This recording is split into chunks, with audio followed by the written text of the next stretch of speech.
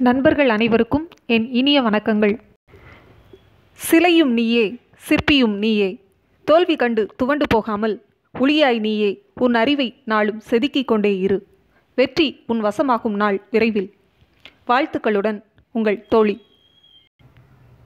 நாம் ஏற்கனவே வரலாறு பாடப்பகுதியில் இடம்பெற்ற குப்த பேரரசு என்ற பகுதியில் இருந்து சில கேள்விகளும் அதற்கான விடைகளும் பார்த்தோம். இப்போ நாம் அதனுடைய தொடர்ச்சியை பார்க்கலாம். ஏற்கனவே போட்ட வீடியோவோட லிங்க் கீழே டிஸ்கிரிப்ஷன் பாக்ஸில் கொடுக்குறேன், பார்க்காதவங்க பார்த்துக்கோங்க. வாங்க இப்போ இந்த தொடர்ச்சியை பார்க்கலாம். எந்த குப்த மன்னருடைய ஆட்சியில் நாட்டில் அமைதி நிலவியதாக அவருடைய நாணயங்களும் கல்வெட்டுகளும் தெரிவிக்கின்றன? குமாரகுப்தர். உலக அளவில் மிகவும் புகழ்பெற்ற பல்கலைக்கழகம் எது? நாலந்தா பல்கலைக்கழகம். புகழ்பெற்ற நாலந்தா பல்கலைக்கழகத்தினை நிறுவியவர் யார்? குமாரகுப்தர். குமாரகுப்தர் ஆட்சியின் பொழுது குப்த படையினை தாக்கிய பழங்குடியின தலைவன் யார்? புஷ்யமித்திரன். எந்த குப்த அரசருடைய ஆட்சியின் பொழுது மத்திய ஆசிய பகுதியில் இருந்து இந்துகுஷ் வழியாக ஹீனர்கள் இந்தியாவிற்குள் படையெடுத்தனர்? குமாரகுப்தர். இந்த ஹீனர்கள் யார் அப்படின்னு பார்த்தீங்கன்னா நாடோடிகள் கூட்டம். குமாரகுப்தர் பெற்ற சிறப்பு பெயர் என்ன? மகேந்திராதித்யா. குமாரகுப்தரை தொடர்ந்து குப்த அரசின் அரியணையினை ஏறியவர் யார்? ஸ்கந்தகுப்தர். ஸ்கந்தகுப்தர் ஆட்சியின் போது யாரால் தாக்கப்பட்டார்? ஹீனர்களால். இதில் பார்த்தீங்கன்னா குமாரகுப்தர் ஆட்சி காலத்தின் போது ஹீனர்கள் இந்தியாவிற்குள் படையெடுத்து வந்திருக்காங்க, ஆனால் ஸ்கந்தகுப்தர் ஹீனர்களால் தாக்கப்பட்டிருக்காங்க. அப்போ பார்த்தீங்கன்னா எந்த குப்த அரசர் ஹீனர்களால் தாக்கப்பட்டார் அப்படின்னு கேட்டாங்கன்னா ஸ்கந்தகுப்தர். இதை கொஞ்சம் நல்லா பார்த்துக்கோங்க. ஹீனர்களின் படையெடுப்பை எதிர்த்து திறமையாக போரிட்டு வெற்றி பெற்ற குப்த அரசர் யார்? ஸ்கந்தகுப்தர். ஹீனர்கள் மற்றும் ஸ்கந்தகுப்தருக்கு இடையே நடைபெற்ற போரால் அரசு பொருளாதாரத்தில் வீழ்ச்சி அடைந்தது என்பதனை நாம் எதனை கணக்கிடுவதன் மூலமாக அறிய முடிகிறது? நாணயங்களில் தங்கத்தின் அளவு குறைவினை வைத்து. ஹீனர்களிடமிருந்து குப்த அரசை காக்க முடியாமல் குப்த அரசினுடைய வீழ்ச்சிக்கு காரணமாக இருந்த அரசர்கள் யார்? புருகுப்தர், நரசிம்மகுப்தர், புத்தகுப்தர் மற்றும் பாலாதித்யா. இந்த அரசர்கள் எல்லாருமே ஸ்கந்தகுப்தருக்கு பின் அரியணை ஏறியவர்களாக இருந்திருக்காங்க. இதில் பார்த்தீங்கன்னா இந்த குப்த பேரரசில் கடைசி வலிமை மிக்க அரசராக இருந்தவர் யார் அப்படின்னு பார்த்தீங்கன்னா இந்த ஸ்கந்தகுப்தர் தான். குப்த பேரரசின் வீழ்ச்சியினை தொடர்ந்து மாளவத்தில் சக்தி வாய்ந்த அரசராக உருவானவர் யார்? யசோதவர்மன். எந்த அரசர்கள் தங்களை பரம பட்டகரா, மகாராஜாதிராஜா, பரமேஸ்வரா, சாம்ராட் மற்றும் சக்கரவர்த்தி என்று பல்வேறு பட்டப்பெயர்களால் தங்களை அழைத்து கொண்டார்கள்? குப்தர்கள். குப்த அரசர்கள் தங்களுக்கு உதவியாக ஒரு குழுவை வைத்திருந்தார்கள். அந்த குழுவில் இடம்பெற்றவர்கள் யார்? முதல் மந்திரி, சேனாபதி, படைத்தலைவர் மற்றும் இதர சில அலுவலர்கள். குப்த அரசில் எந்த அமைச்சர் அயல்நாட்டு விவகாரங்களை கவனித்து இருக்கலாம் என்று நம்பப்படுகிறது? சந்தி விக்ரகா. குப்த அரசில் மாகாண நிர்வாகத்தை கவனித்தவர்கள் யார்? குமார அமத்தியாஸ் மற்றும் ஆயுக்தாஸ். குப்தர்கள் காலத்தில் மாகாணங்கள் எவ்வாறு அழைக்கப்பட்டது? புக்தீஸ். குப்தர்கள் காலத்தில் மாகாண ஆளுநர்கள் எவ்வாறு அழைக்கப்பட்டார்கள்? உபாரிகாஸ். இந்த மாகாண ஆளுநர்கள் யார் அப்படின்னு பார்த்தீங்கன்னா குப்தர்களுடைய வம்சத்தினை சேர்ந்த இளவரசர்கள் தான் பெரும்பாலும் அவர்களின் மாகாண ஆளுநர்களாக நியமிக்கப்பட்டிருக்காங்க. குப்தர்கள் காலத்தில் புக்தீஸ் எவ்வாறு பிரிக்கப்பட்டது? விஸ்யாஸ். குப்தர்கள் காலத்தில் விஸ்யாஸ் என்று அழைக்கப்பட்டது எது? மாவட்டம். விஸ்யாஸை நிர்வாகம் செய்தவர்கள் யார்? விஸ்யபதி. குப்தர்கள் காலத்தில் நகர நிர்வாகத்தை மேற்கொண்டவர்கள் யார்? நகர சிரஸ்தீஸ். குப்தர்கள் காலத்தில் கிராம நிர்வாகத்தை தங்கள் கட்டுப்பாட்டில் வைத்திருந்தவர்கள் யார்? கிராமிகர்கள். அப்போ பொதுவாக குப்தர்களுடைய நிர்வாகம் எவ்வாறு இருந்தது அப்படின்னு பார்த்தீங்கன்னா புக்தீஸ், விஸ்யாஸ், நகர நிர்வாகம் மற்றும் கிராம நிர்வாகம். குமாரகுப்தரை பற்றிய கல்வெட்டுக்கள் எவை? காத்வா முதலாம் பாறை கல்வெட்டு, உதயகிரி குகை இரண்டாம் கல்வெட்டு, கர்மதானந்தா கல்வெட்டு. இதில் குறிப்பாக பார்த்தீங்கன்னா உதயகிரி குகை இரண்டாம் கல்வெட்டு இரண்டாம் சந்திரகுப்த மன்னரை பற்றியும் குறிப்பிடுகிறது. இது கொஞ்சம் கவனமாக படிச்சுக்கோங்க. குப்தர்கள் சிறந்த நிர்வாகத்தை அமைத்து இருந்தனர் என்றும் குப்தர்கள் காலத்தில் மக்கள் மிகவும் சுதந்திரமாக நடமாடினார்கள் என்றும் தன்னுடைய நூலில் குறிப்பிட்டுள்ளவர் யார்? பாகியான். குப்தர்கள் ஆட்சியின் சிறப்புகளை பற்றிய சரியான கூற்றுகள் எவை? தனிநபர் வாழ்வில் அரசின் தலையீடு துளியும் இல்லை. வழங்கப்பட்ட தண்டனைகள் கடுமையாக இல்லை. குப்தர்கள் ஆட்சியில் உளவு பார்க்கக்கூடிய அமைப்புகள் இல்லை. சாலைகள் பாதுகாப்புடன் விளங்கியது. இதில் திருடர்களின் பயமோ குற்றங்களோ இல்லை. காரணம் மக்கள் செல்வ செழிப்புடன் இருந்தார்கள். இதில் பார்த்தீங்கன்னா குப்தர்களுடைய ஆட்சியானது சிறப்புமிக்க ஆட்சி என்று பெயர் பெற்றதற்கு காரணம் என்ன அப்படின்னு பார்த்தீங்கன்னா, இந்த குப்தர்களின் ஆட்சியில் தனிநபர் வாழ்வில் அரசின் தலையீடு ஒரு துளி அளவில் கூட இடம்பெறலை. மேலும் இந்த ஆட்சி காலத்தின் போது சாலைகள் மிகவும் பாதுகாப்பாக காணப்பட்டது. காரணம் என்னென்னா, அந்த சாலைகளில் திருடர்களின் பயமோ இல்லை அங்கே குற்றங்களோ நடைபெறல. ஸோ வழங்கப்பட்ட தண்டனைகள் மிகவும் கடுமையாக இல்லை. மேலும் பார்த்தீங்கன்னா இந்த ஆட்சியில் உளவு பார்க்கக்கூடிய அமைப்புகளும் காணப்படவில்லை. குறிப்பாக இந்த மக்களுடைய சாலைகள் பாதுகாப்பாக இருந்ததற்கான காரணம் என்னென்னா, இங்கு வாழ்ந்த மக்கள் எல்லாருமே குப்தர்கள் ஆட்சி காலத்தின் போது மிகவும் செல்வ செழிப்புடன் வாழ்ந்திருக்காங்க. குப்தர்கள் காலத்தில் கங்கை சமவெளி முழுவதும் பயமின்றி சுற்றித் திரிந்ததால் குப்தர்களின் ஆட்சியினை பற்றி புகழ்ந்து கூறியவர் யார்? பாகியான். அல்லது குப்தர்கள் காலத்தில் கங்கை சமவெளி முழுவதும் பயமின்றி சுற்றி திரிந்தவர் யார் அப்படின்னு கேட்டாங்கன்னாலும் பாகியான். ஸ்கந்தகுப்தரை பற்றிய கல்வெட்டுகள் எவை? ஜீனாஹார் கல்வெட்டு, கபியாத்தூன் கல்வெட்டு, பிடாரி கல்வெட்டு. ஸ்கந்தகுப்தரின் எந்த ஒற்றை தூண் சிறப்பு வாய்ந்தது? பிடாரி ஒற்றை கல் தூண். இதை கொஞ்சம் நல்லா படிச்சுக்கோங்க. எந்த குப்த அரசருக்கு பின் குப்த பேரரசு சிதைவுற்று சிறு நாடுகளாக பிரிந்தது? ஸ்கந்தகுப்தர்.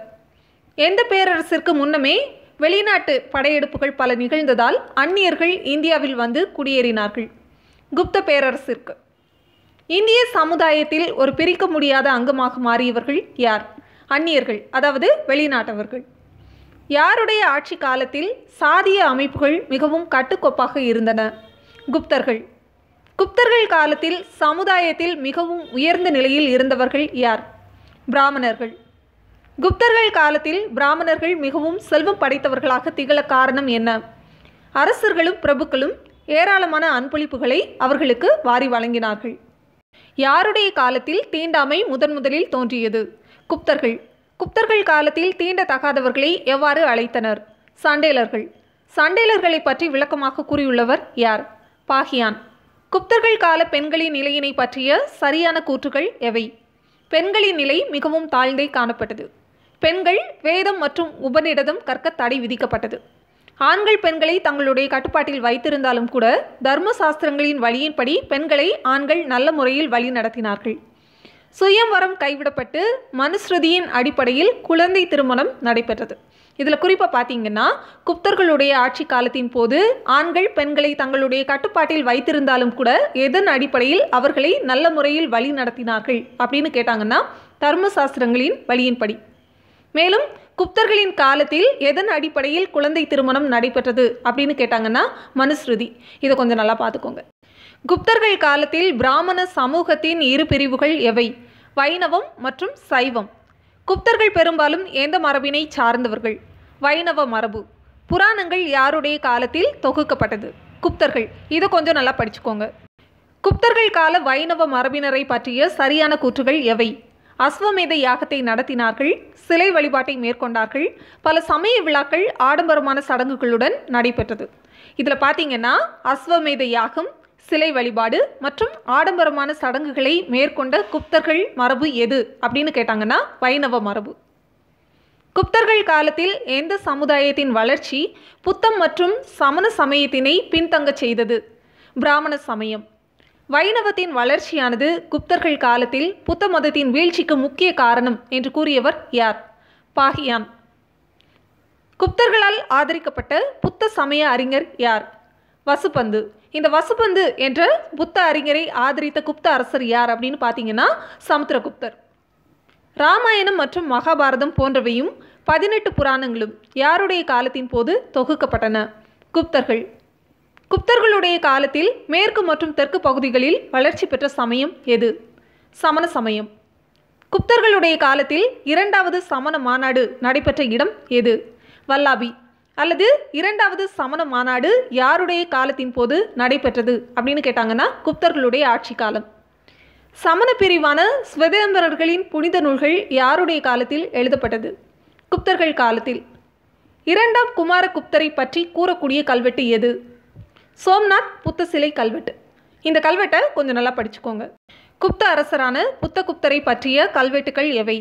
ராஜ்காட் தூண் கல்வெட்டு, சாரநாத் புத்த சிலை கல்வெட்டு, எரான் தூண் கல்வெட்டு. சமுத்திரகுப்தரை இந்திய நெப்போலியன் என்று குறிப்பிட்டவர் யார்? Doctor Smith. இந்த கேள்வி கொஞ்சம் நல்லா படிச்சுக்கோங்க. குப்தர்களின் ஆட்சி காலம் வரலாற்று அறிஞர்களால் எவ்வாறு குறிப்பிடப்பட்டுள்ளது? இந்தியர்களின் பொற்காலம் அல்லது இந்தியர்களின் பொற்காலம் என்று யாருடைய ஆட்சி காலமானது குறிப்பிடப்படுகிறது அப்படின்னு கேட்டாங்கன்னா குப்தர்களின் ஆட்சி காலம். குப்தர்களின் ஆட்சி காலம் பொற்காலம் என கூறப்படுவதற்கான காரணங்களை பற்றிய கூற்றுகள் எவை? குப்தர்கள் காலத்தில் கலை, இலக்கியங்கள் மற்றும் அறிவியல் நன்றாக வளர்ச்சி பெற்றது. கலை மற்றும் கலாச்சார வளர்ச்சிக்கு அறிஞர்களின் பங்களிப்பு முக்கியமான காரணமாக இருந்தது. குப்தர்கள் காலத்தில் இருண்ட காலமே காணப்படவில்லை. இதில் குறிப்பாக பார்த்தீங்கன்னா யாருடைய ஆட்சி காலத்தின் போது இருண்ட காலமே காணப்படவில்லை அப்படின்னு கேட்டாங்கன்னா குப்தர்களின் ஆட்சி காலம். இதன் காரணமாகத்தான் இந்த குப்தர்களுடைய ஆட்சி காலமானது இந்தியர்களின் பொற்காலம் என்று வரலாற்று அறிஞர்களால் குறிப்பிடப்பட்டிருக்கிறது. இதை கொஞ்சம் நல்லா பார்த்துக்கோ. குப்தர்கள் காலத்தின் பல கலை செல்வங்களான கோயில் மற்றும் குகை சிற்பங்கள் யாருடைய படையெடுப்பின் காரணமாக அழிந்து போனது? ஹீனர்கள். குப்தர்கள் காலத்தில் உருவான கட்டிட வடிவ கலையின் பெயர் என்ன? திராவிட மற்றும் நகரா கலை பாணி. இந்திய கட்டிடக்கலையில் யாருடைய காலம் மிகுந்த பங்களிப்பினை வழங்கியுள்ளது? குப்தர்கள். இதற்கு உதாரணம் என்ன அப்படின்னு பார்த்தீங்கன்னா திராவிட மற்றும் நகர கலை பாணியானது உருவானது குப்தர்களுடைய ஆட்சி காலத்தின் போதுதான். அஜந்தாவில் காணப்படக்கூடிய சில பௌத்த குகை சிற்பங்களும் ஓவியங்களும் யாருடைய காலத்தினை சேர்ந்தவை? குப்தர்கள். குப்தர்கள் கால கலைக்கு சான்றாக விளங்கக்கூடிய சிலைகள் எவை? தியோகர் கோயில் சிலைகள், புத்தகாயா மற்றும் காஞ்சியில் உள்ள பௌத்த மடாலயங்கள், கார்வாஸ் கோயில் சிலைகள். இதில் பார்த்தீங்கன்னா தியோகர் இந்த இடத்தில் இருக்கக்கூடிய தசாவதார கோயில் சிலைகளானது குப்தர்களுடைய கலைக்கு சான்றாக விளங்குகிறது. இந்த தியோகர் கோயில் சிலைகளானது இருக்கக்கூடிய இடம் எது அப்படின்னு பார்த்தீங்கன்னா உத்தரப்பிரதேசத்தில் இருக்கக்கூடிய ஜான்சி என்ற இடம். இங்கு இந்த பெட்வா நதிக்கரையில் இந்த கோயிலானது காணப்படுகிறது. மேலும் கார்வாஸ் கோயில் சிலைகள் இது அமைந்துள்ள இடம் எது அப்படின்னு பார்த்தீங்கன்னா உத்தரப்பிரதேசத்தில் அலகாபாத் என்ற இடத்தில் இந்த கார்வாஸ் கோயில் அமைந்துள்ளது. குப்தர்கள் காலத்தில் எந்த கலையின் தாக்கம் காணப்படவில்லை? காந்தார கலை. குப்தர்களுடைய காலத்தை சேர்ந்த மதுராவில் காணப்படக்கூடிய புத்தர் சிலைகளில் எந்த கலையின் தாக்கம் காணப்படுகிறது? கிரேக்க கலையின் தாக்கம். இதில் பார்த்தீங்கன்னா குப்தர்களுடைய ஆட்சி காலத்தில் உள்ள கட்டடக்கலையில் காந்தார கலையோட தாக்கம் இல்லை, ஆனால் கிரேக்க கட்டிடக்கலையின் தாக்கம் சிறிதளவு அதில் காணப்படுகிறது. குப்தர்கள் காலத்தில் இந்தியர்கள் உலோக கலை தொழில்நுட்பத்தில் அடைந்திருந்த வளர்ச்சியினை உலகிற்கு பறைசாற்றுவது எது? மெகருலி இரும்பு தூண். குப்தர்கள் காலத்தின் சிறந்த ஓவியங்களை கொண்டுள்ள குகை எது? பாக் குகை. இந்த குகையானது அமைந்துள்ள இடம் குவாலியர். அப்போ பாக் குகை அமைந்துள்ள இடம் எது அப்படின்னு கேட்டாங்கன்னா குவாலியர். மேலும் இந்த பாக் குகையானது யாருடைய காலத்தினை சேர்ந்த சிறந்த ஓவியங்களை கொண்டுள்ளது அப்படின்னு கேட்டாங்கன்னா குப்தர்கள். எங்குள்ள சுவர் ஓவியங்கள் புத்தரின் வாழ்க்கை வரலாற்றை ஜாதக கதைகள் வாயிலாக நமக்கு விளக்குகின்றன? அஜந்தா குகை. இந்த கேள்வி கொஞ்சம் நல்லா படிச்சுக்கோங்க. எங்கு காணப்படக்கூடிய ஓவியங்கள் அஜந்தா குகை ஓவிய முறையினை ஒத்து காணப்படுகின்றன? சிகிரியா. இந்த சிகிரியா என்ற இடமானது இலங்கையில் அமைந்துள்ளது. இந்த கேள்வியும் கொஞ்சம் நல்லா படிச்சுக்கோங்க. அஜந்தாவில் காணப்படக்கூடிய புத்த குகைகளின் எண்ணிக்கை எத்தனை? 30. அஜந்தா குகைகள் யுனெஸ்கோவால் உலக பாரம்பரிய நினைவு சின்னமாக அங்கீகரிக்கப்பட்ட ஆண்டு எது? 1983. இந்த அஜந்தா குகைகளானது மகாராஷ்டிரா மாநிலத்தில் காணப்படுகிறது. 8 வகையான தங்க நாணயங்களை வெளியிட்ட குப்த அரசர் யார்? சமுத்திரகுப்தர். இதுவும் கொஞ்சம் நல்லா படிச்சுக்கோங்க. குப்தர்களின் நாணய முறையின் சிறப்பினை நாம் அறிய உதவுவது என்ன? நாணயங்களில் காணப்படக்கூடிய உருவங்கள்.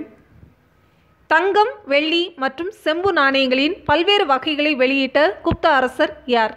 2ஆம் சந்திரகுப்தர். சமஸ்கிருதம் யாருடைய காலத்தில் சிறப்புற்று விளங்கியது? குப்தர்களின் ஆட்சி காலத்தில்.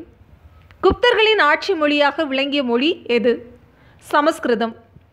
குப்தர்களால் போற்றப்பட்ட வடமொழி புலவர்கள் யார்? காளிதாசர், பாசர் மற்றும் விசாகதத்தர். குப்தர்கள் காலத்தில் பிராமி எழுத்திலிருந்து உருவான புதிய எழுத்து முறை என்ன? நகரி எழுத்து முறை.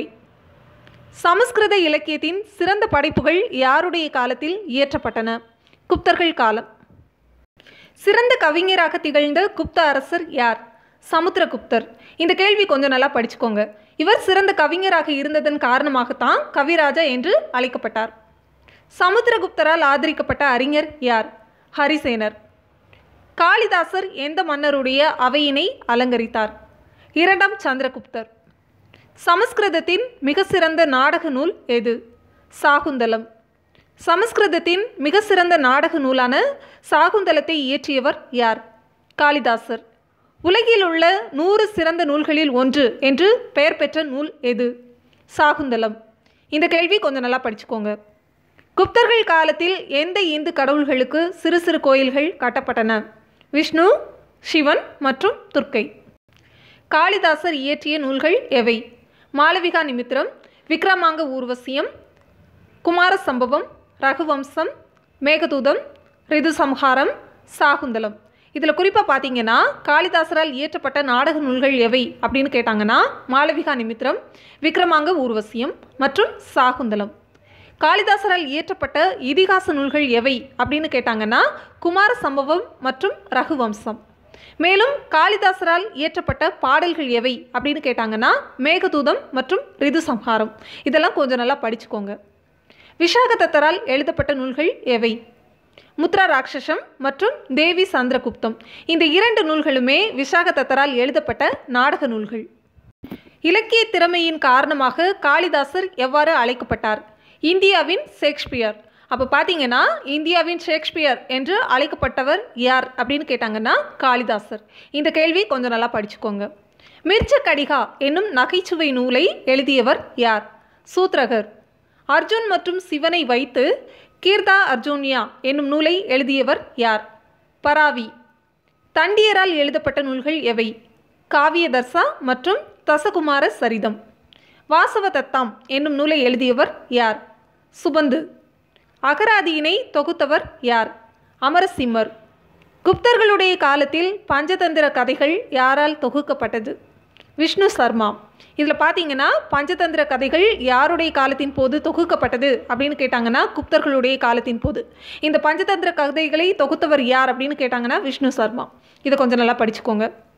அமரகோசர் என்னும் நூலை தொகுத்த பௌத்த அறிஞர் யார்? அமரசிம்மர். குப்தர்கள் காலத்தில் எழுதப்பட்ட சிறந்த புராணங்கள் எவை? பாகவதம், விஷ்ணு, வாயுமட்சய புராணம்.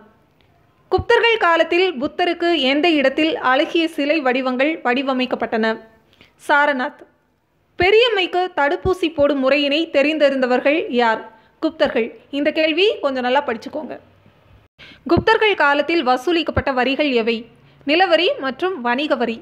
யாருடைய காலம் கணிதம், வானியல் மற்றும் மருத்துவத்தில் சிறந்து விளங்கியது? குப்தர்கள். குப்தர்கள் காலத்தில் கணிதம் மற்றும் வானியல் துறையில் சிறந்து விளங்கிய அறிஞர் யார்? ஆரியப்பட்டர் மற்றும் வராகமிகிரர்.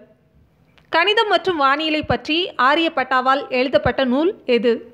ஆரியப்பட்டியம். இந்த நூலானது வெளியிடப்பட்ட ஆண்டு என்ன அப்படின்னு கேட்டாங்கன்னா கிபி 499. இந்த நூல் வெளியிடப்பட்ட போது ஆரியப்பட்டரின் வயது என்ன அப்படின்னு கேட்டாங்கன்னா 23 வயது. பூஜ்ஜியத்திற்கு மதிப்பு இருப்பதாக கூறியவர் யார்? ஆரியப்பட்டர். தசமஸ்தானத்தின் அடிப்படை எண்களின் மதிப்பு, வர்க்க மூலம், கனமூலம், பையின் மதிப்பு ஆகியவற்றை ஆரியப்பட்டா எந்த நூலில் விவரித்துள்ளார்? ஆரியப்பட்டியம். சூரிய சந்திர கிரகணம் பற்றியும் புவி கோள வடிவமுடையது, அது தன்னைத்தானே சுற்றுகிறது என்பதையும் தெளிவுபடுத்திய நூல் எது? ஆரியப்பட்டியம். புவியை பற்றிய ஆரியப்பட்டரின் கூற்றை ஏற்க மறுத்த வானவியலாளர்கள் யார்? வராகமிகிரர் மற்றும் பிரம்மகுப்தர். புவி வட்ட வடிவமுடையது என்றும் அது சூரியனை சுற்றி வருகிறது என்றும் நிரூபித்ததுடன் சூரிய சந்திர கிரகணம் தோன்றுவதற்கான காரணங்களையும் விவரித்தவர் யார்? வராகமிகிரர். பஞ்சசித்தாந்திகா என்னும் நூலை தொகுத்தவர் யார்? வராகமிகிரர். வராகமிகிரரால் சமஸ்கிருதத்தில் எழுதப்பட்ட நூல் எது? பிருகத் சம்ஹிதா. வராகமிகிரருடைய எந்த நூல் வானியல் அமைப்பினை பற்றி கூறுகிறது? பஞ்சசித்தாந்திகா. வானியல், புவியியல், கட்டிடக்கலை, விலங்கியல், திருமணம் மற்றும் சமணங்களை பற்றி கூறக்கூடிய வராகமிகிரரின் நூல் எது? பிரகசம்ஹிதா. வானியலை பற்றிய தரமான நூலாக விளங்குவது எது? பிருகத் ஜாதகம். இது கொஞ்சம் நல்லா படிச்சுக்கோங்க. வானவியல் மற்றும் சோதிட கலையில் வல்லவராக திகழ்ந்த வராகமித்திரர் என்பவரால் எழுதப்பட்ட நூல் எது? சோதிட சாஸ்திர நூல். இதில் பார்த்தீங்கன்னா வராகமிகிரர் வேற, வராகமித்திரர் வேற. இந்த வராகமித்திரரால் எழுதப்பட்ட ஒரே நூல் எது அப்படின்னு பார்த்தீங்கன்னா இந்த சோதிட சாஸ்திர நூல். இதை கொஞ்சம் கவனமாக படிச்சுக்கோங்க. வராகமிகிரர் எழுதிய நூல்கள் எவை? பஞ்சசித்தாந்தம், பிருகத் சம்ஹிதம், பிருகத் ஜாதகம் மற்றும் லகு ஜாதகம். வானியல், சோதிடவியல் மற்றும் புவியியல் பற்றி கூறக்கூடிய நூல் எது? பிருகத் சம்ஹிதம். இந்த பிருகத் சம்ஹிதம் என்ற நூல் யாரால் எழுதப்பட்டது அப்படின்னு பார்த்தீங்கன்னா வராகமிகிரர். குப்தர்கள் காலத்தைச் சேர்ந்த மருத்துவ அறிஞர்கள் யார்? தன்வந்திரி மற்றும் வாகப்பட்டா. இந்த சரகர் மற்றும் சுஸ்ருதர் யாருடைய காலத்தைச் சேர்ந்தவர்கள் அப்படின்னு பார்த்தீங்கன்னா குஷான வம்சத்தினை சேர்ந்த கனிஷ்கர் காலத்தில் வாழ்ந்த அறிஞர்கள் தான் இந்த சரகர் மற்றும் சுஸ்ருதர். ஆயுர்வேத மருத்துவ மும்மூர்த்திகளில் ஒருவராக கருதப்படுபவர் யார்? வாகப்பட்டா. இந்த மும்மூர்த்திகளில் மற்ற இருவர் யார் அப்படின்னு பார்த்தீங்கன்னா சரகர் மற்றும் சுஸ்ருதர். இவர்கள் குப்தர்கள் காலத்துக்கு முன்னாடியே வாழ்ந்திருக்காங்க. இதை கொஞ்சம் நல்லா படிச்சுக்கோங்க. இதில் பார்த்தீங்கன்னா ஆயுர்வேத மும்மூர்த்திகள் யார் அப்படின்னு கேட்டாங்கன்னா சரகர், சுஸ்ருதர் மற்றும் வாகப்பட்டர். வாக்பதர் என்ற வாகப்பட்டா 8 மருத்துவ துறைகளை அல்லது 8 மருத்துவ குறிப்புகளை பற்றி எழுதிய நூல் எது? அஷ்டாங்கிக சம்கிரகம் அல்லது அஷ்டாங்க மார்க்கம். இது கொஞ்சம் நல்லா பார்த்துக்கோங்க. இந்த அஷ்டாங்க மார்க்கம் என்னும் நூலினை எழுதியவர் யார் அப்படின்னு கேட்டாங்கன்னா வாகப்பட்டா. முற்கால நியூட்டன் என்று அழைக்கப்பட்டவர் யார்? பிரம்மகுப்தர். பிரம்மகுப்தர் தன்னுடைய எந்த நூலில் புவியீர்ப்பு விசையை குறித்து நியூட்டனுக்கு முன்பே கூறியுள்ளார்? பிரம்ம சித்தாந்தம். அப்போ பார்த்தீங்கன்னா நியூட்டனுக்கு முன்பே புவியீர்ப்பு விசையினை பற்றி தன்னுடைய நூலில் குறிப்பிட்ட அறிஞர் யார் அப்படின்னு கேட்டாங்கன்னா பிரம்மகுப்தர். இந்த கேள்வி கொஞ்சம் நல்லா படிச்சுக்கோங்க. குப்தர்கள் காலத்தில் ஆயுர்வேதத்தில் புகழ்பெற்ற மருத்துவ அறிஞர் யார்? தன்வந்திரி. மெகருலி இரும்பு தூண் மற்றொரு பெயர் என்ன? சந்திரர் தூண். இந்த தூணானது இருக்கக்கூடிய இடம் எது அப்படின்னு பார்த்தீங்கன்னா டெல்லி. அப்போ சந்திரர் தூண் என்ற சிறப்பு பெயரால் அழைக்கப்படக்கூடிய தூண் எது அப்படின்னு கேட்டாங்கன்னா மெகருலி இரும்பு தூண். மெகருலி இரும்பு தூண் குப்தர்கள் காலத்தில் கட்டப்பட்ட ஆண்டு எது? கிபி 4ஆம் நூற்றாண்டு. எந்த மரபு குப்தருடைய சமகாலத்தைச் சேர்ந்தது? வாகடாகர். இது 2ஆம் சந்திரகுப்தருடைய காலத்தைச் சேர்ந்த மரபு. குப்தர்கள் காலத்தில் பலி என்பது எதனுடன் தொடர்புடையது? வரி. குப்தர்கள் ஆட்சியின் சிறப்பு கலை உலோகம் உருக்குதல். இதற்கு உதாரணம் எது? மெகருலி இரும்பு தூண். இந்த தூணானது இன்னும் துருப்பிடிக்காமல் காணப்படுகிறது. கிட்டத்தட்ட 1500 ஆண்டுகளை கடந்து இன்று வரைக்கும் துருப்பிடிக்காமல் டெல்லியில் காணப்படக்கூடிய ஒரே ஒரு தூண் எது அப்படின்னு பார்த்தீங்கன்னா இந்த மெகருலி இரும்பு தூண் தான். இது குப்தர்கள் காலத்தை சார்ந்தது. இந்த கேள்வி ரொம்ப ரொம்ப முக்கியம். இதை நல்லா படிச்சுக்கோங்க. உயர் ஜாதி ஆண் மற்றும் கீழ் ஜாதி பெண் திருமணம் எவ்வாறு அழைக்கப்பட்டது? அனுலோமா. உயர் ஜாதி பெண் மற்றும் கீழ் ஜாதி ஆண் திருமணமானது குப்தர்களுடைய காலத்தில் என்ன பெயரால் அழைக்கப்பட்டது? பிரதிலோமா. இவ்வளவுதான் நண்பர்களே. நாம் இப்போ குப்த பேரரசிலிருந்து சில கேள்விகளும் அதற்கான விடைகளும் பார்த்தோம். இந்த தகவல்கள் உங்களுக்கு மிகவும் பயனுள்ளதாக இருந்திருக்கும். இதே போல இன்னொரு வகுப்பில் நாம் மீண்டும் சந்திக்கலாம். நன்றி நண்பர்களே.